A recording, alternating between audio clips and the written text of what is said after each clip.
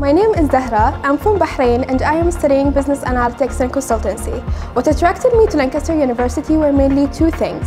Firstly, the ranking being one of the top 10 in the UK. Secondly, and most importantly, the uniqueness of the courses and the modules and how they are designed in a way that helps us to succeed in the industrial life.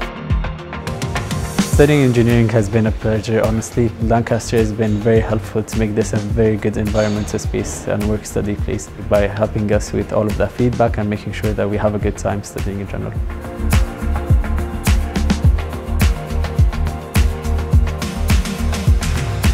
I'm Dr. Stephen Quayle. I'm the Director of Admissions for the Engineering Department at Lancaster University. We're a relatively small department. We've got an intake number of just over 200 students. And when we get down to the first year tutorials that we meet on a weekly basis, we're down to 5 students to 1 academic staff member.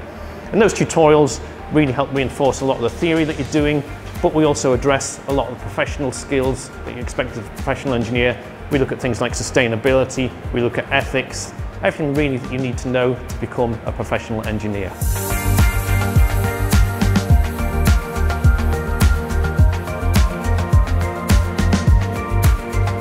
Accommodation is not just living in a house, but you get to live and become part of a college. So I was part of County College. In my experience, that kind of gives you a sense of belonging. So when you start at university, it allows you to become integrated into the environment straight away instead of having to get to know people and go out as much and put yourself out there.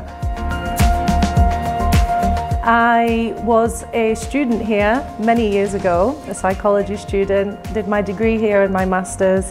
But there's something about Lancaster University which always makes you want to come back. And now I'm back as a lecturer 10 years later.